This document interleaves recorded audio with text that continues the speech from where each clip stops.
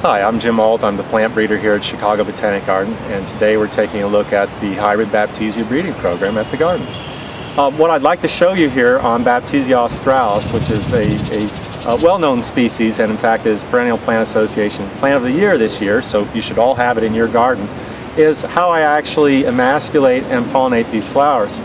Now, I want to control the crosses between any two plants, so I select the seed parent in this case and a pollen parent to bring pollen from another plant.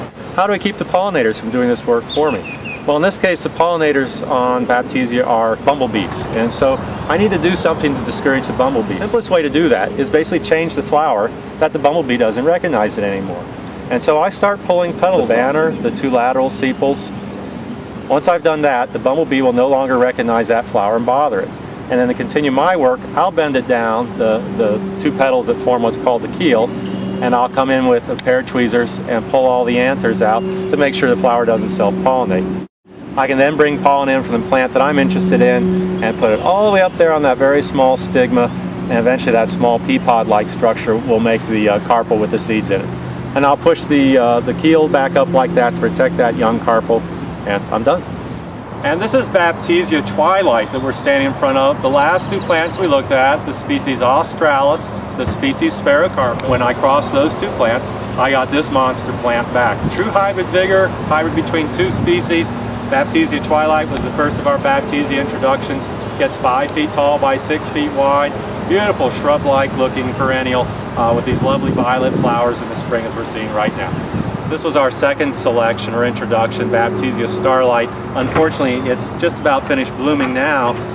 A couple of attributes of this plant: it actually was very floriferous, covered in flowers 2 to 3 weeks ago.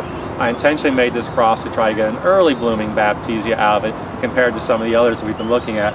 But you're getting a good idea of what this plant will look like this summer and the remainder of the growing season with this lovely blue-green foliage and again nice dense habit the rest of the season. And now we're looking at Midnight. This is a more complex hybrid of 3 and possibly even 4 different species that I've combined together. A more ethereal open plant than the earlier ones that we looked at, and so kind of a garden designer's plant. You can come under this one with perennials much easier. Also, this one is one of the few in the marketplace that actually has a repeat bloom. We have these large primary inflorescences well out of the foliage, which is a great trait. And then as these lateral branches continue to elongate, they'll eventually make shorter inflorescences out kind of laterally borne on the plant. That'll keep this plant in bloom for an extra week or two beyond its primary bloom period. This is Baptisia solar flare, one of our more recent introductions. Like Midnight, it's a complex hybrid, and actually a sister seedling of Midnight was the parent of this plant, open pollinated, and I suspect it crossed with the Baptisia sphaerocarpa, which is sitting right next to it. And so again, we have these lovely upright inflorescences like Midnight, yellow flowers. Unusual though, as they age, if the night temperature is real low, they get a distinct violet, almost sometimes orange color, the yellow overlay.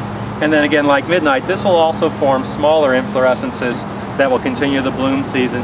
So we get about 3 to 4 weeks of bloom out of this particular selection.